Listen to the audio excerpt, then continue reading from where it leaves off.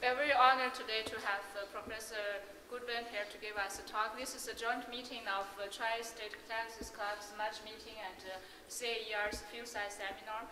Professor Goodwin got his BS in Chemical Engineering from Clemson University and got his Master's in Chemical Engineering from Georgia Tech University and got his PhD from University of Michigan.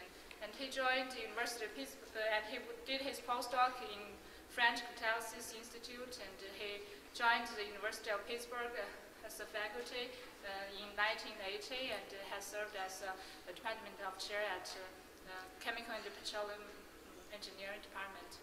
And from 1980 to 2000, he's now with Clemson University and his department of chair for the chemical engineering. Welcome, Dr. Goodwin, to give us a talk. Thank you. Let's start out by trying to avoid the microphone. If you have trouble hearing, let me know and I'll use the microphone. If not, I'll avoid it because I'm not that ambidextrous with the pointer and the slides. I thank Yongting for inviting me, and it's a real pleasure to visit CAER today, and of course to see or to speak before the Tri-State Catalysis Society. I chose for a topic something that I know that certainly the people here at CAER are very interested in, and that is cobalt catalyst, particular cobalt Fischer-Tropsch catalyst. And what I'll be talking about today is cobalt support compound formation in cobalt-based catalysts. And I'd like to point out two of my PhD students. The student whose work I'll be primarily talking about is Buster Jongsongjit, and Jungjai Panpanat was the person who did the Raman spectroscopy that I'll be showing a little bit later.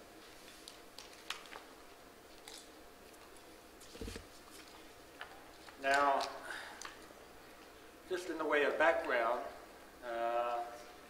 certainly those of you who are working in the Fischer-Tropsch area or have been working in the Fischer-Tropsch area will know some of this. But for those others of you, cobalt catalysts are highly preferred for Fischer-Tropsch synthesis based on natural gas because it's probably the most active Fischer-Tropsch metal. It is also highly selective for long-chain paraffins, and that's, of course, the route that everybody wants to go today. In addition, something that I left off here, it is not very active for water-gas shift, and certainly at the temperatures used or where it's very active for Fischer-Tropsch, it doesn't have much water-gas shift activity. And this is why, of course, it is preferred for natural gas because you don't want to waste your carbon. Cobalt Fischer-Tropsch catalyst can come in a wide variety, and certainly there are a lot of patents in the literature. Ultimately, although you can find cobalt constraint supports, basically comes down to most of the catalysts that are contemplated being used, or are being used, or will be used, are based on supported catalysts where the cobalt is supported on either alumina, silica, or titanium in some form. The other thing that's well known is that if you promote these catalysts with a little bit of noble metal, it aids in lowering the reduction temperature, and this gives you a more highly dispersed catalyst. And since cobalt catalysts or cobalt Fischer-Tropsch catalysis is really all about getting a high cobalt metal surface area. The catalysis is only being done on the cobalt metal atoms.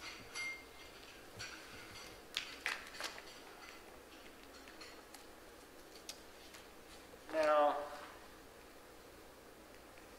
one issue, obviously, since we're putting cobalt on a support, it's been known for a long time that when when metals are sitting on supports, you can get interactions with that support, and probably the worst kind of interactions are actually forming compounds with the support.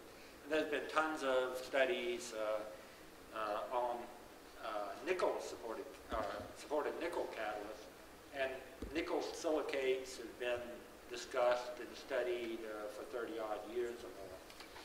But cobalt also can form compounds with alumina and silica. These cobalt support compounds are inactive for Fischer-Tropsch. And what is known and has been more explored in the last number of years is that water vapor plays a very key role in the formation of these cobalt support compounds, especially cobalt aluminate and cobalt silicate. Now, the unfortunate thing is that water is a byproduct of both the reduction of the original catalyst, that is, the reduction of the original calcine catalyst, and it's a byproduct of reaction. So this potentially can always play a major role. Since you've always got water around, you certainly always have to consider this compound formation. And in fact, along with carbon deposition, which is another major source of catalyst, a cartoon or a little schematic maybe, to just show the kinds of effects that one has to deal with, and in fact that some of the people in the room here are already dealing with. Cobalt, in some ways, is almost too good a catalyst. It's so good a catalyst that it's too active. And by being too active, it becomes very delicate when you're going through startup procedures, because very easily can you get exotherming, and this creates problems because it throws you up into a higher temperature regime where you get a lot of carbon deposition, leads to early deactivation of the catalyst before you really start the process. But if you look at a sort of general plot, and most runs of cobalt catalysts look something like this, there's obviously some startup procedure. This startup procedure may take a few hours, or it may take a few days. It really depends on how you're trying to start it, what's the size of the reactor you're starting it in, etc. And there will be sort of a break-in period where often you get a rather rapid decline in activity to a more constant level, and then even there it's not a perfectly flat line, and you get some deactivation with time on the stream over a long period of time. And the startup procedure is very key, because whether you start up here or you start down there may be tied very closely to how careful you are in your startup procedure. And that startup procedure, if you back it up a little bit through the reduction cycle, how you reduce the catalyst may also have an impact on where you start the reaction, or what level you start the reaction rate at. But even if you do the reduction in the same way, the startup procedure, slight differences, cases where you perhaps try to go to temperature too fast, and you'll very quickly see exotherming in the reactor. Even large-scale slurry phase reactors, you can often see exotherming happening. So, cobalt catalysts, being very good catalysts, but very delicate catalysts in a way, have to be closely understood. First of all, to how to design the startup procedure, or how to do the pretreatment procedure even before you start up the reaction. And then also, once you get out here, obviously you'd like to extend the life of your catalyst. In a commercial reactor, you're talking about $1 million worth of catalyst or more. If you can extend that catalyst lifetime by 6 months, by a year, or whatever, you gain a lot. So you'd like to be able to regenerate this. In order to regenerate, you need to know how did it deactivate and what's the possibilities for regeneration. Now,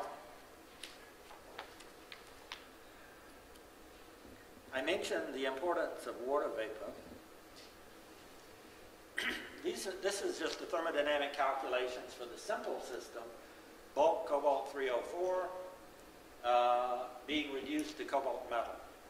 And in a system, you can see with at different temperatures, here's 200 degrees, here's 400 degrees, and really seldom, either in pretreatment or certainly on the reaction, do you go anywhere above these two, and on the reaction, you seldom go much above 200 and say 20, 230 degrees. And what you see is that even if you have a water to hydrogen ratio of 8 or something like that, if you're at below 300 degrees centigrade or so,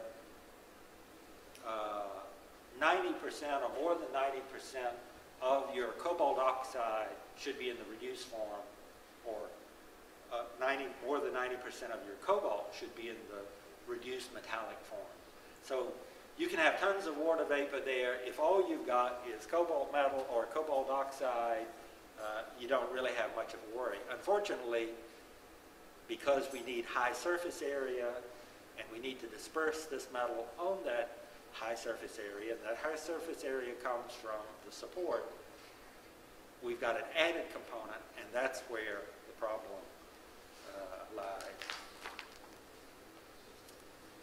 Now, we've been studying this over the last few years, and we've been wanting as objectives to develop a better understanding of cobalt support compound formation, in particular in cobalt alumina catalyst, although we have done a little bit of work on cobalt on silica as well. We also wanted to determine what effect, if any, having a noble metal promoter there had on this support compound formation, and then to try to identify the so-called cobalt, quote-unquote, aluminate.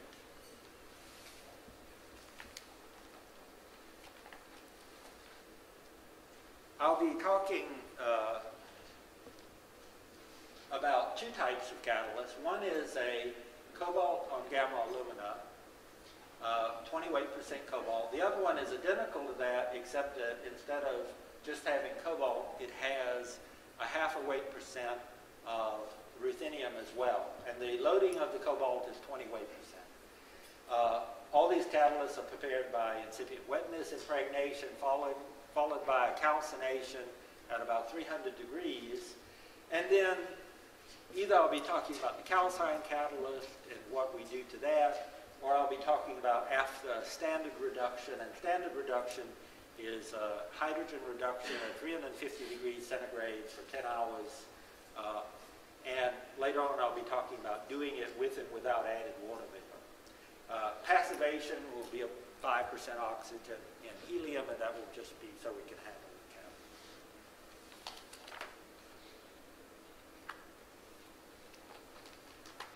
Now, first I'm going to just show you a little bit of background based on the work that we published in Journal of Catalysis in 1999. And this is bulk cobalt 304, a cobalt oxide powder, no support. And this is doing TPR either without water vapor added or with 3 volume percent added to the hydrogen stream, or the hydrogen argon stream that was being used for the TPR. And basically what you see is that during TPR, here you get the sort of classic shape for cobalt 304 reduction. It's been suggested, or been pretty well proven now, that the early part of this reduction is the reduction of cobalt 304 to cobalt oxide, that is COO, and then the second peak is the reduction of that to the metal.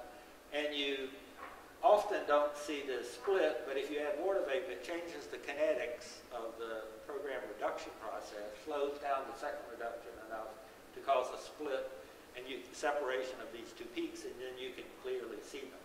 But adding water vapor to the reduction of cobalt oxide, yeah, it slows it down in a program reduction scheme, but other than that, you get reduction, 100% reduction. There's no difficulty whatsoever. by about 400 degrees centigrade.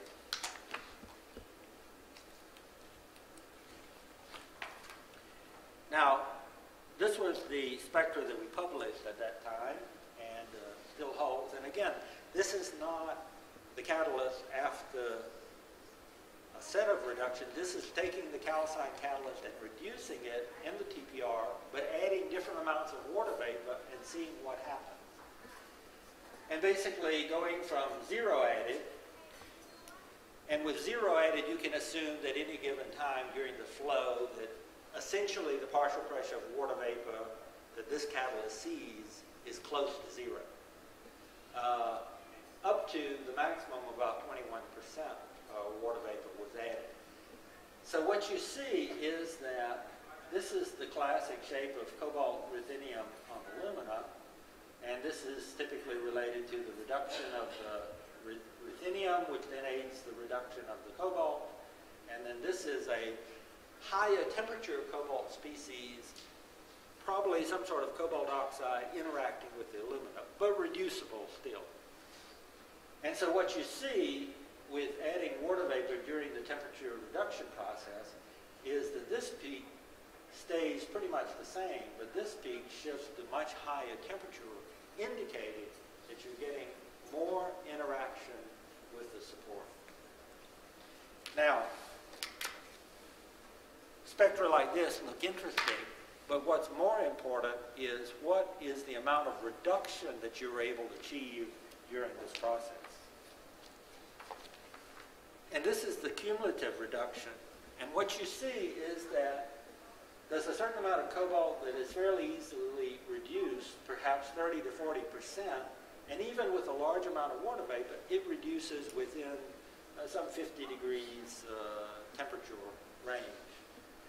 However, with more water vapor, what happened was that the maximum reducibility of this catalyst went down over the range up to 900 degrees centigrade. So whereas you can get 98 to 100% of the cobalt reduced in a regular catalyst without water vapor, when you add the water vapor, even up to 900 degrees, you can only reduce about 60% of the catalyst. So again, this clearly shows that you made something that is not reducible even up to 900 degrees. And what we always call that missing component here is cobalt aluminate.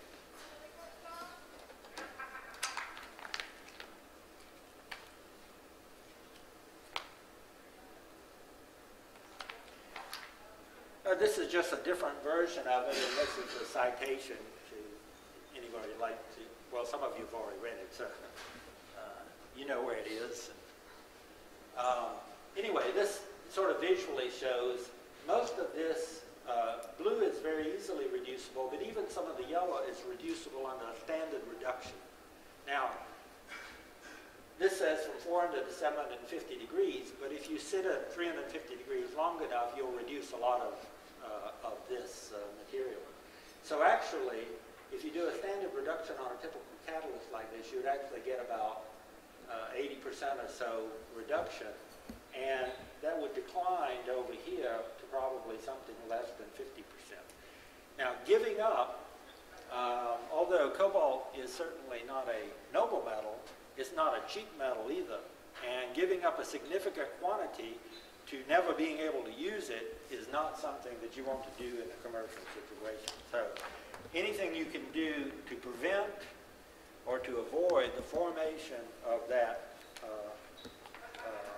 cobalt aluminate, the better. Now, in the rest of the slides, I'll be talking about the more recent work, and this will be the nomenclature that will be used that you'll see time and time again. C will stand for a calcine catalyst, RP will stand for reduced and passivated, and RWP, again, it's the reduction in the presence of 3 volume percent of water vapor, and that will be a key because you'll see the impact that it has on this cobalt aluminate formation.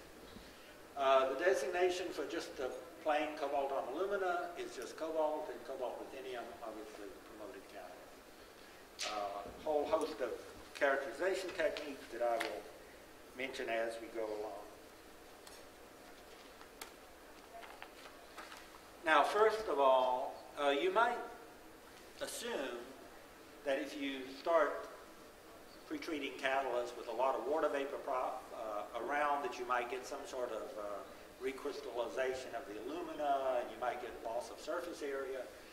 This is just to say that yes, you lose some surface area when you put a lot of cobalt on it because it's blocking up pores, obviously.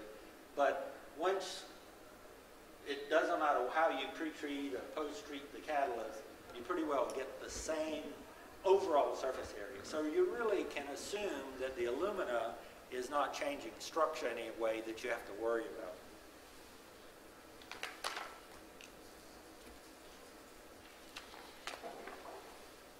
Now,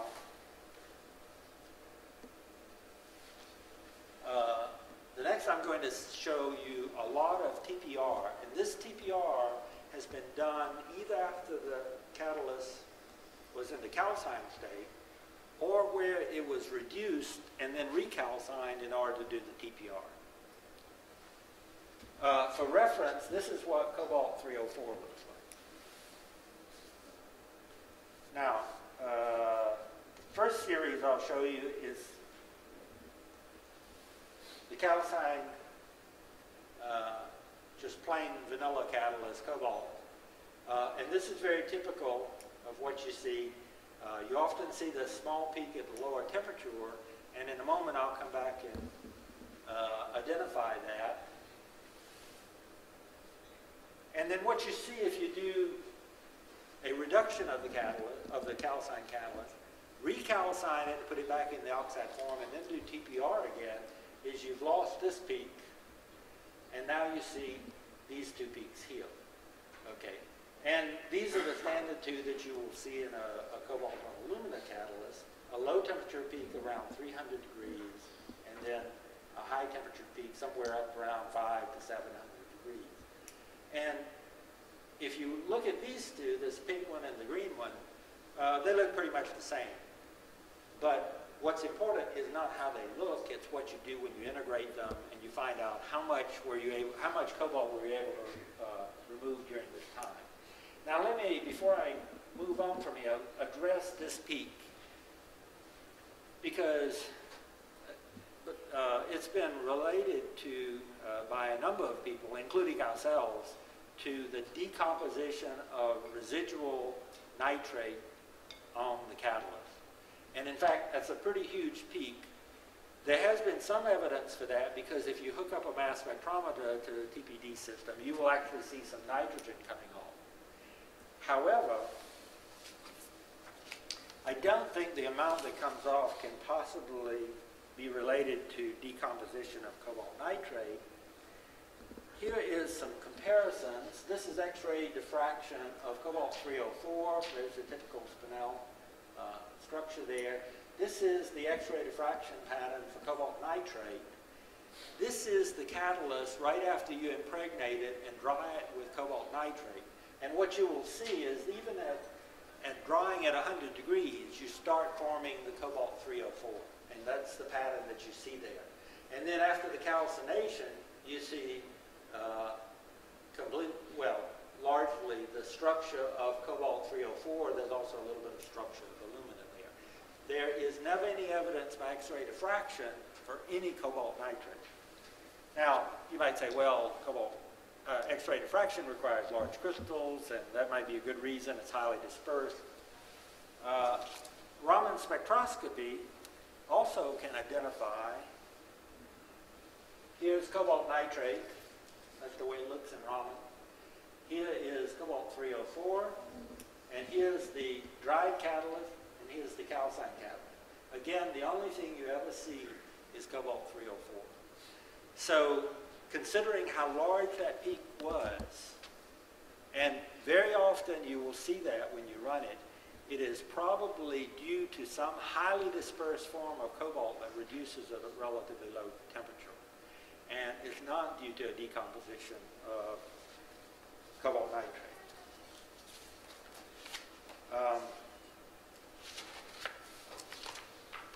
Now let me go back to this, because that's sort of an aside for those of you who are working on this more than for the majority of you. The next thing up are the cobalt ruthenium series, and this is a typical spectra that you will get for cobalt ruthenium on aluminum. And again, the peak has shifted now to a lower temperature than what you see down here, except obviously this strange peak here. And that's again due to ruthenium reducing and then reducing very fast the cobalt. Here's the high temperature peak, but it's located 350 degrees centigrade. If I just do a standard reduction and then redo the TPR after calcination, I get pretty much the same thing. A little bit of this peak maybe comes down and this one increases, looks like a little bit. But if I reduce the catalyst in the presence of water vapor, notice the shift in the peak to the higher temperature. Much like what happened when we did TPR in the presence of water vapor. Now, these nice spectra are so good, if you will, but what's more important is how much was I able to reduce.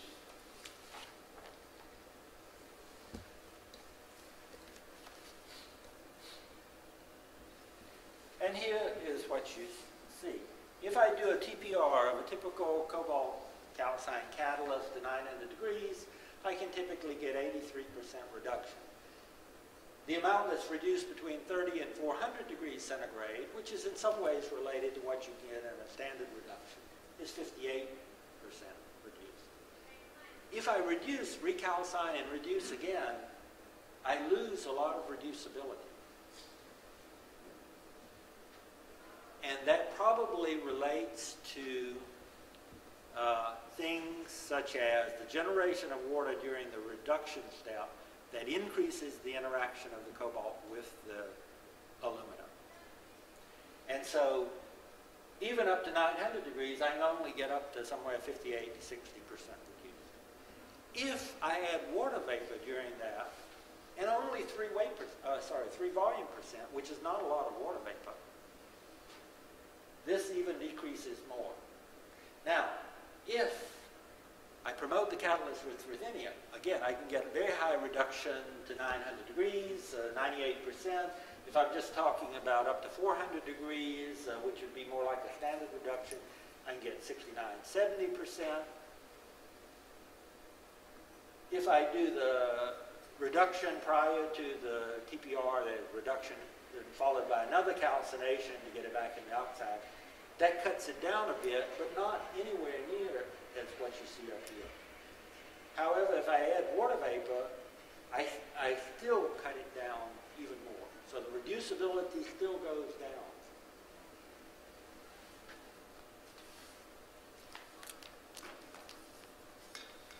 If I now look at the hydrogen chemisorption, because basically hydrogen chemisorption will track the catalytic activity of this catalyst for Fischer-Tropsch almost perfectly. This is the amount adsorbed in total amount, and as you see, if you reduce the catalyst with the absence of water vapor, you get a much higher coverage by hydrogen than if you reduce it in the presence of water vapor. The same thing happens in the case of the ruthenium-promoted catalyst, but to a lesser degree. You always have better dispersion, and here's the overall metal dispersion. Basically 5.7% of the catalyst, or 5.7% of the cobalt is in the form of surface metal atoms, as opposed to if in the presence of water vapor during the reduction, you drop that significantly. The same thing happens, although a little bit less of a loss when you've got ruthenium present. You still lose some surface area. Particle size is still what you would expect. That is, you're getting much larger particles, and this is corrected with the percent reducibility results. So you're getting roughly 15 to 20 nanometer sized particles, cobalt particles, and they're much larger when you reduce the catalyst in the presence of water vapor. Having ruthenium present there, you get a lot more dispersion of the catalyst, and you get a lot smaller particle size as measured by hydrogen chemisorption.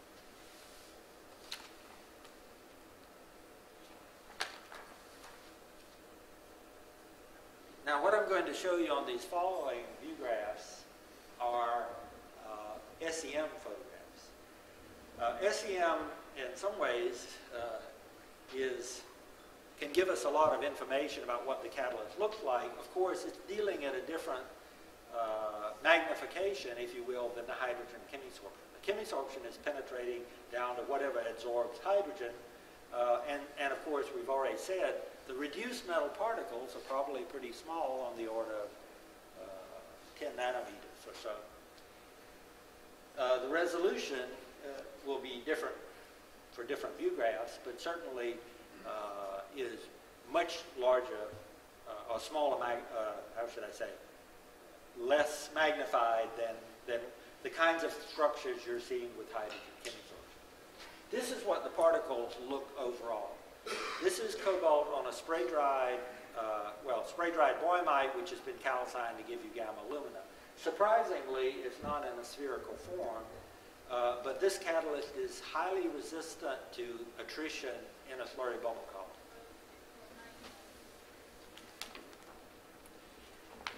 Looking at higher magnifications, you start seeing differences between the cobalt catalyst and the cobalt-ruthenium catalyst. These large bright structures are actually cobalt structures. Now, they're obviously not single particles of cobalt. They are clusters of cobalt particles or whatever, because we do have a reasonable dispersion of these catalysts. But you can see that there are a lot of large structures that are even several microns across. This is the calcine catalyst, and you can see for the unpromoted catalyst, again, very large structure.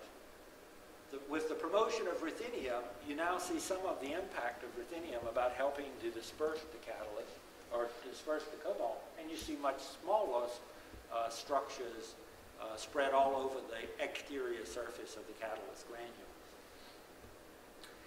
This is the catalyst after reduction, and of course, we're looking at different particles, so they'll look a little bit different, but there is some reduction in the size of these patches of cobalt, if you will, but still pretty large structures spread around, much smaller on the cobalt-ruthenium.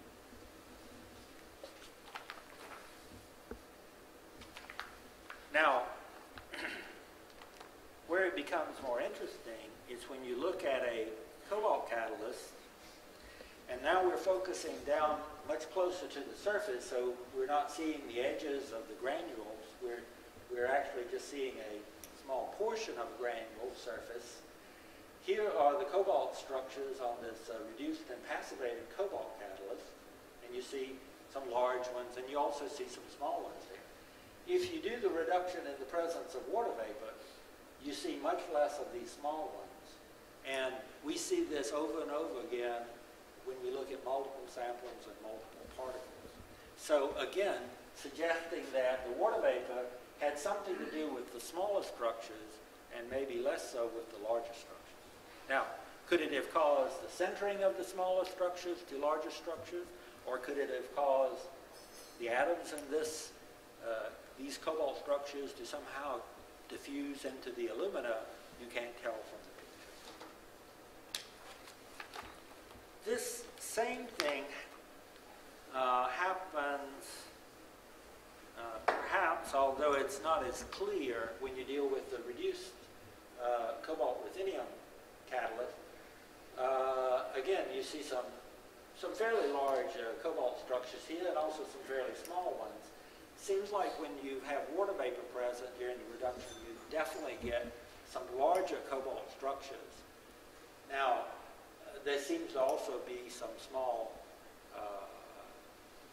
cobalt structures, but it does look, when you look at enough of these, that the amount has decreased. One other interesting thing we can do when doing SEM is EDAX. This is a cross-section of a catalyst granule. And again, you see in this cross-section, you see this is a number of particles embedded in epoxy and cleave. What you see here is, of course, a lot of the cobalt structure spread out. And so when you do an elemental mapping, the oxygen aluminas, or aluminum, not aluminum, alumina distributions, aluminum distribution. But that's to be expected. It's spread over because most of this material is alumina.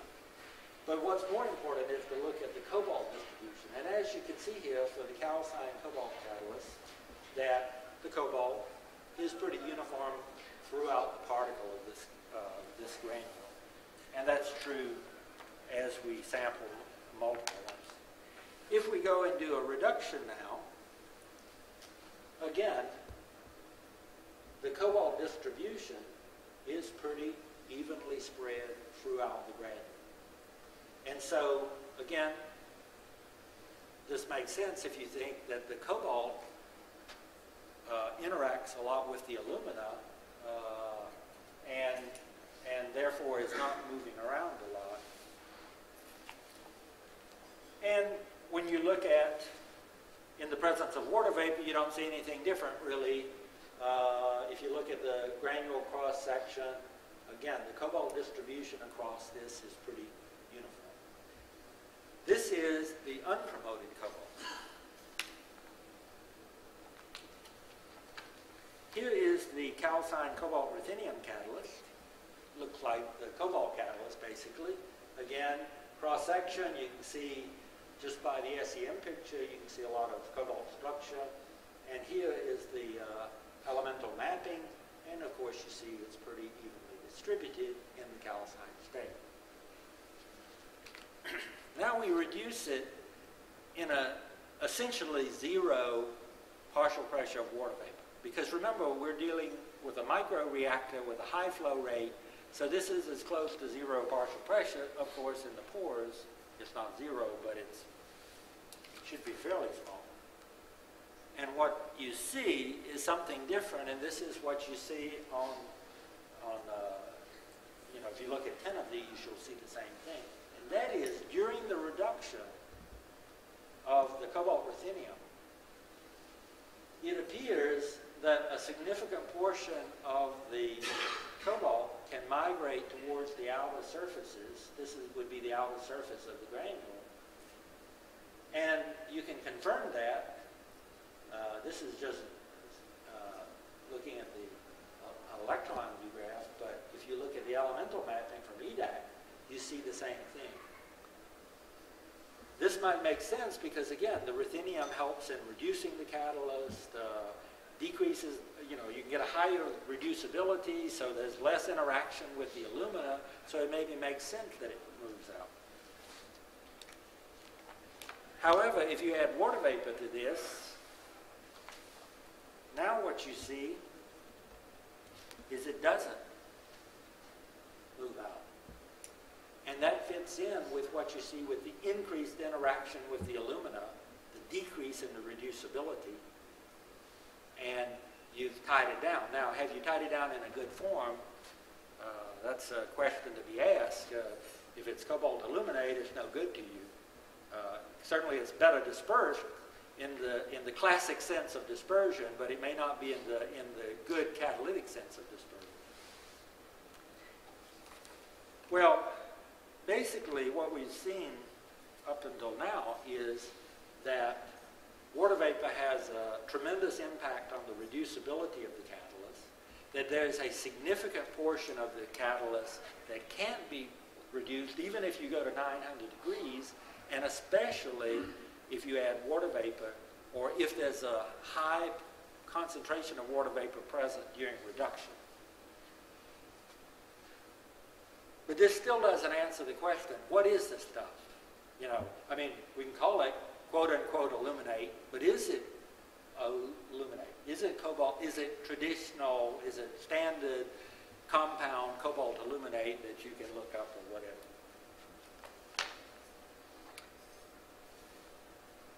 Here's a busy slide, and showing you a whole bunch of things.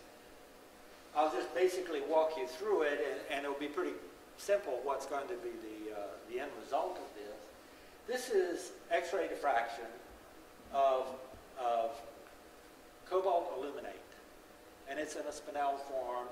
And X-ray diffraction for cobalt aluminate spinel looks just like CO304, which is also spinel. It has peaks in essentially location, the same location.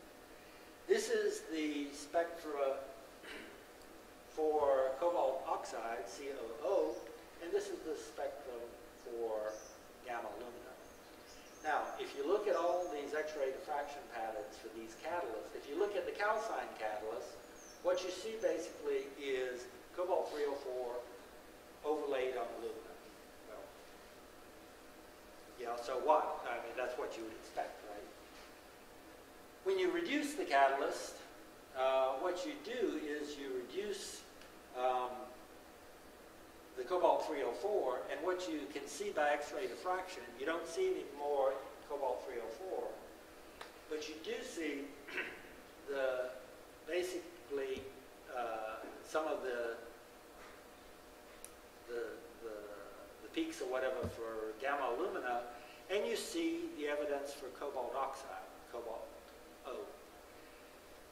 You can't see cobalt metal because it's spread out underneath the same peaks that the alumina is generating, and it's highly dispersed, and so there's a lot of line drawing. So you never typically see reduced cobalt metal on these catalysts. Now, if we add water vapor or we don't add water vapor, it really doesn't matter. That's all we're going to see. And even though these catalysts are passivated, if there is cobalt 304 present on the surface of the metal, it's so thin that you can't pick it up by X-ray diffraction. So basically, as I believe some of the audience have already found, with X-ray diffraction, it doesn't help you much in the identification of these aluminate species. And it's unfortunate because what you'd like to do is take a catalyst out of a slurry reactor and do something without having to clean it up significantly in order to characterize it.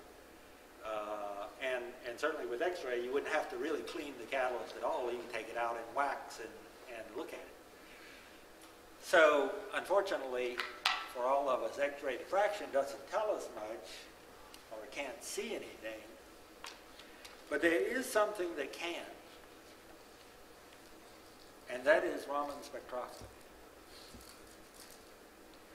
Okay, down here, for comparisons, this is what cobalt aluminate looks like.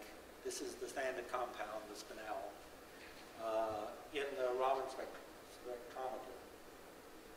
This is what cobalt 304 looks like, which now looks different, obviously, from the cobalt aluminate. This is what cobalt oxide, COO, looks like, which actually in the Raman spectrum for it looks pretty much similar to cobalt 304. So that's what we'll be comparing to these. Now, here is the calcine catalyst, both the cobalt catalyst and cobalt ruthenium catalyst. And what you see with Raman is basically cobalt 304. And you know it's there, and you can see it there, and it's pretty clear that's what it is. Maybe there could be some cobalt aluminate there, but you can't tell any difference because it looks just like cobalt 304. If we do go through the reduction, it looks like you've lost all of this, so it looks like you've lost, you certainly lost the cobalt 304 that you don't see anymore. You really don't even see much in the way of cobalt oxide. And this would almost look like a fairly flat curve, but it turns out that it's not, and I'll show you plotted a little bit different ways to exacerbate it a little more. You really see it when we add water vapor to the reduction. So these are the reduced under 3 volume percent water vapor, and then passivated and looked at with Raman. And now you see the peaks that are characteristic of what I'll try to convince you is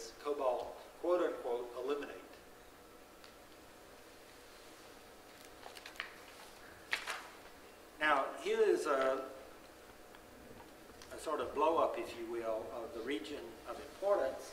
The top curve is what cobalt aluminate bulk compound looks like, Raman spectrometry. And if you can see just from this one right below it, the peaks are nowhere near the same place. What you see here is that even in a very low partial pressure, although one can argue not zero partial pressure of water vapor, because you do have a porous material, and no matter how much we flow gas through the system, we're not going to decrease the partial pressure of water vapor in the pores to zero. You will actually see that there is some structure here that is like this up here. And what you see is that if I just look at the bottom two, which is simply reduced in minimal water, the cobalt catalyst, without the ruthenium promoter, has more of this compound than the one with ruthenium. Now, it's harder to see, and if you didn't do the other experiments, you'd say, well, you're dreaming, or, what you're seeing there, you're just imagining the peaks in there. You can certainly see it much better where you put in more water vapor. And we didn't put in a lot. 3 volume percent is not a huge partial pressure. This is atmospheric pressure. But you can, again, clearly see that without the ruthenium, you got much more, much larger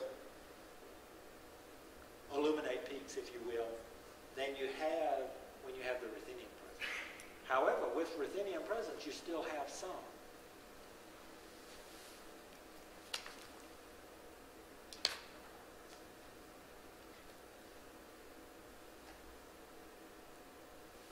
And this is just a comparison so you can see a little closely. This is, again, comparing the cobalt catalyst where you essentially had zero partial pressure of water vapor, very small, and with certainly at least 3 volume percent.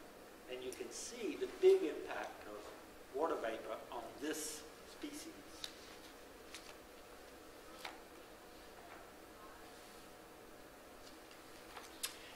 So,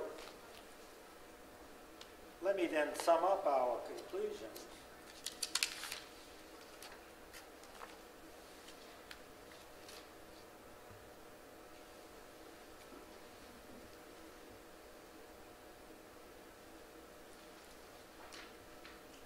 Water vapor has a significant impact on cobalt supported on gamma alumina by increasing the amount of non-reducible cobalt aluminate, cobalt quote-unquote aluminate. There's some evidence, and this is true whether you put water vapor around when you're doing TPR, or whether you do a standard reduction with water vapor added. And my guess, if we add more than 3% water vapor, we're going to get even more. They may be, if you look at the TPR study, there may be some sort of minimal reduction level that you will keep with the catalyst for whatever reason. But it certainly looks like you can lose more than you'd ever wanted to lose. It also appears that the water vapor may enhance the migration rate of cobalt atoms, possibly along the surface to cause sintering, and highly likely to help or assist in the migration rate of cobalt atoms into the surface of the aluminum. This cobalt aluminate that's formed is not identical to the spinel cobalt aluminate, and probably exists as some sort of surface compound, highly non-stoichiometric, and certainly does not have any spectra that looked like cobalt aluminate from the bulk standpoint. It would appear that highly dispersed cobalt may be more susceptible to formation of this cobalt aluminate, and in some ways that's very bad because we struggle a lot in the preparation of the catalyst to get highly dispersed cobalt. But we may be setting ourselves up for deactivation downstream, if you will, either through the reduction or through the deactivation process under the reaction conditions.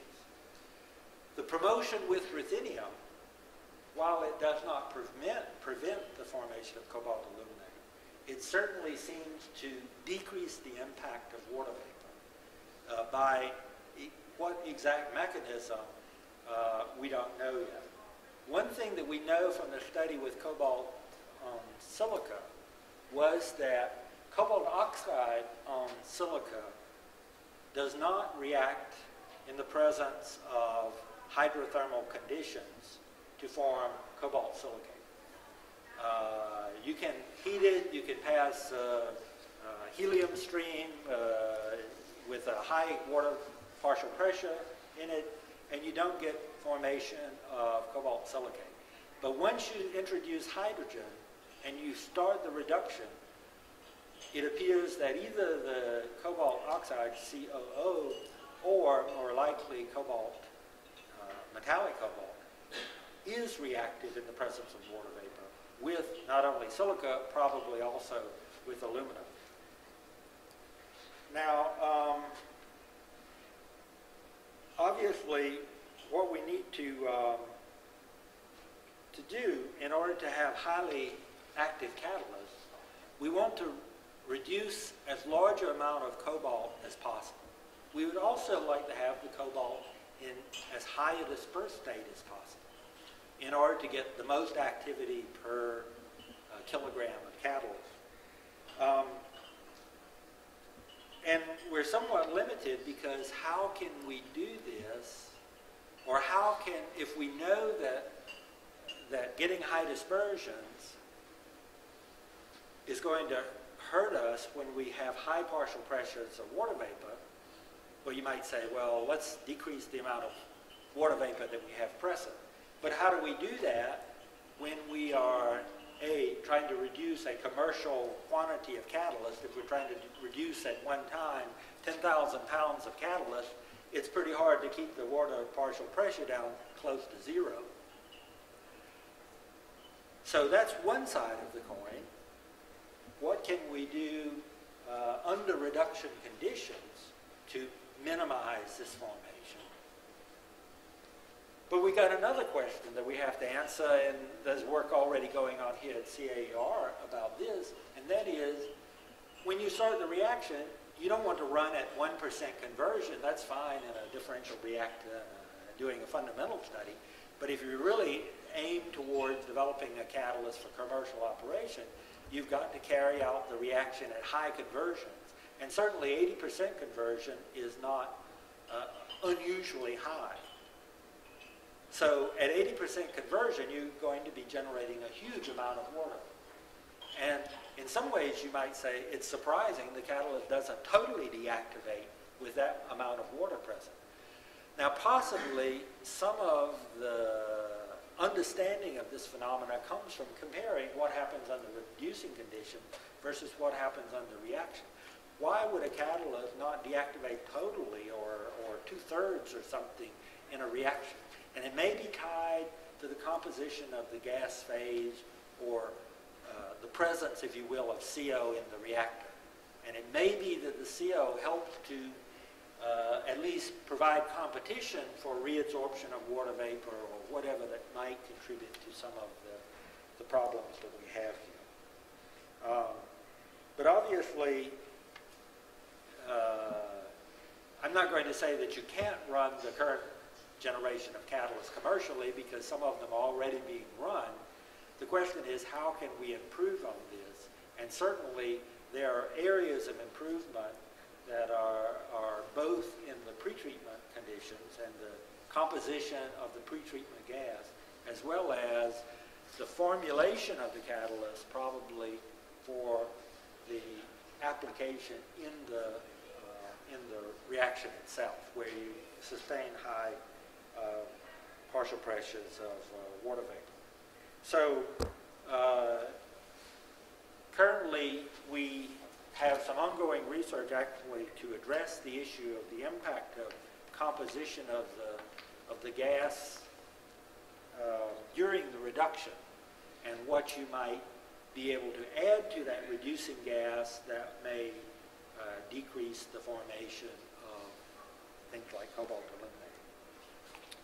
Finally, I'd like to close by acknowledging financial support of the two students by the Royal Thai government, and also preparation of these catalysts by Energy International in Pittsburgh. I thank you for your attention. I'd be happy to answer any questions.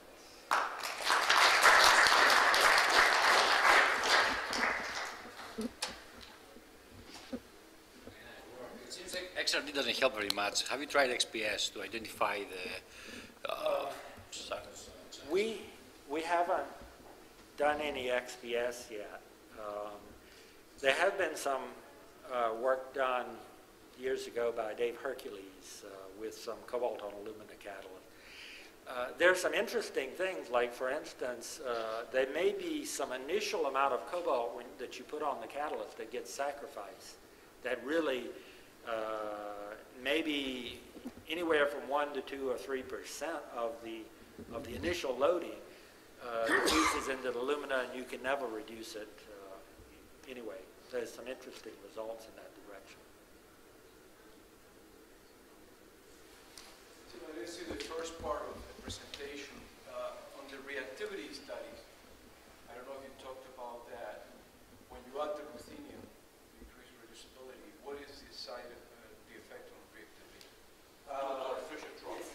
It's exactly what you might expect, because with the added ruthenium you get a higher dispersion, and when you put these catalysts into a reactor to test them, what you'll find is that their activity will track the difference in the dispersion.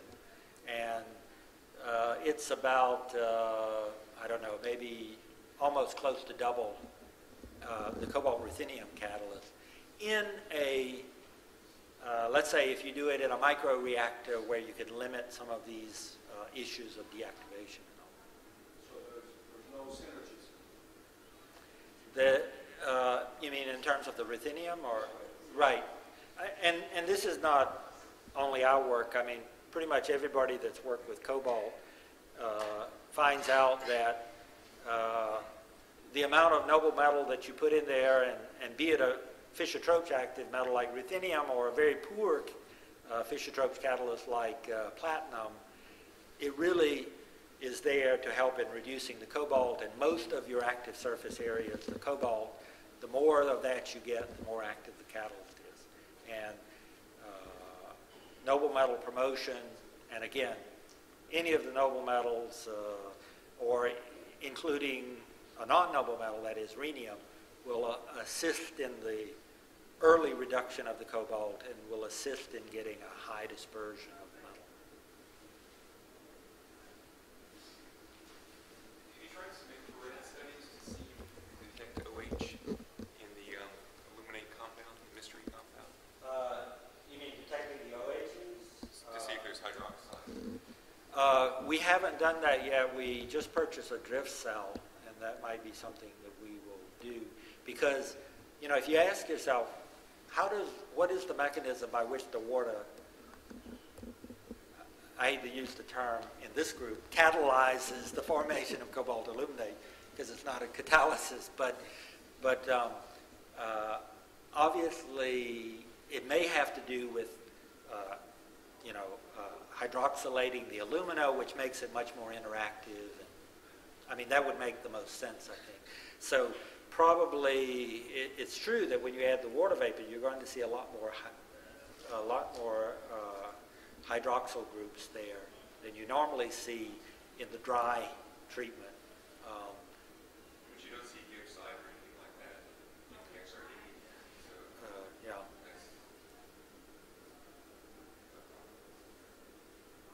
Now, yeah, right.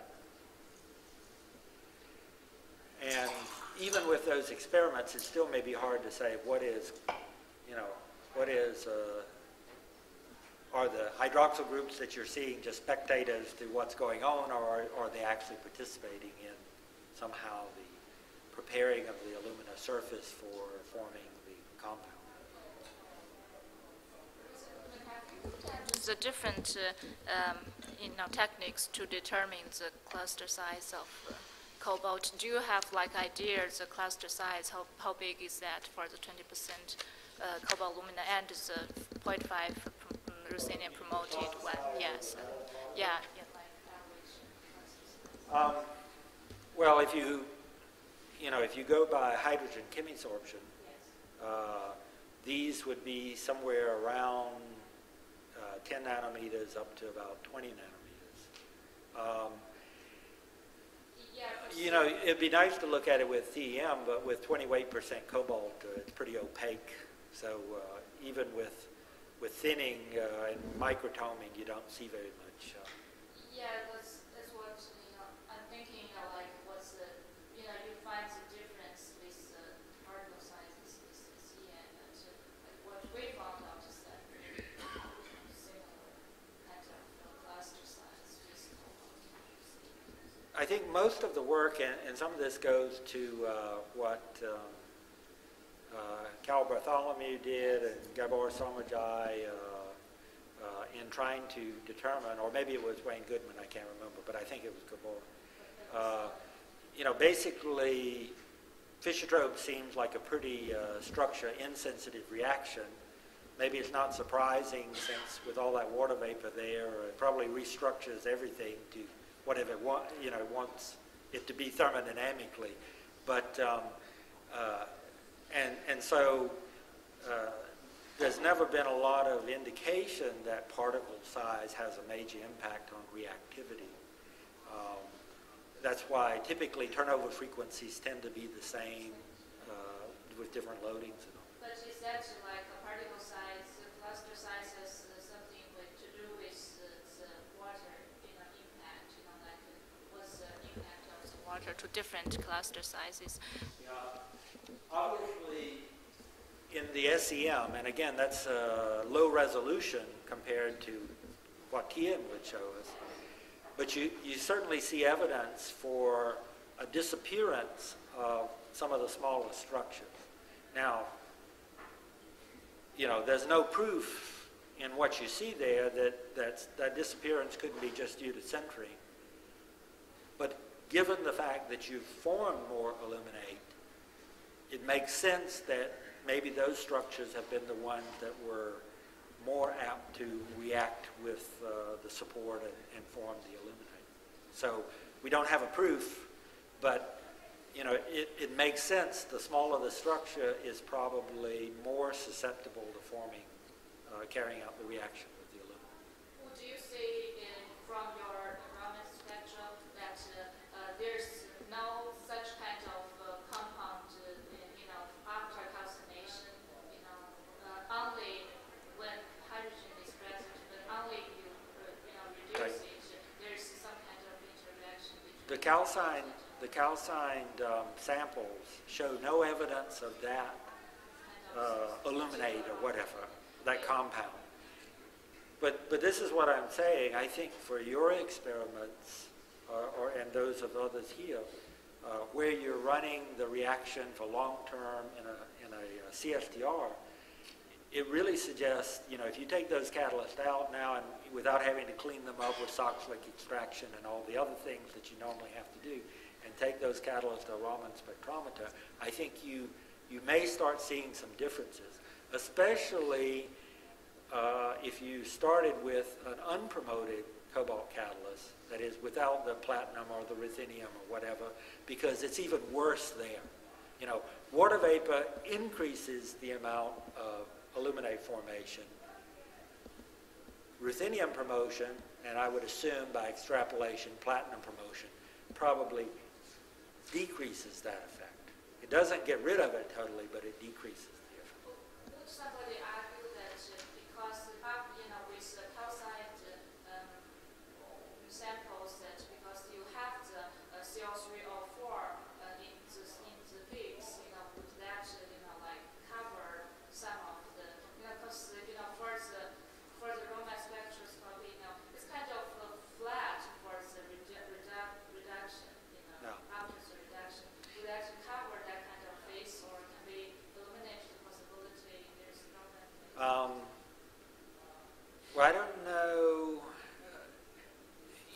There is a way to also look at this, and we're getting around to doing some of these experiments. Obviously, the metallic cobalt you can strip off very easily with acid. So if you do an acid leaching, you can knock everything off that's not really part of the alumina structure, probably. And this might enhance your ability to see this illuminate. And we haven't done it yet. We've done a lot of leaching studies with our iron attrition studies, but we haven't applied it in this case. And really, this sort of begs it for it, because again, the alumina shouldn't be damaged, and probably the cobalt aluminate will stay behind as well. There's no possibility of alumina to form other form of What do you mean by other forms of aluminate? I don't even know what I'm talking about this aluminate, so it covers already a very big village of possible aluminates. I'm not saying the aluminate, sorry. I'm saying alumina itself. Yeah, it's not a gamma alumina peak, but it's possible to be like other form of alumina.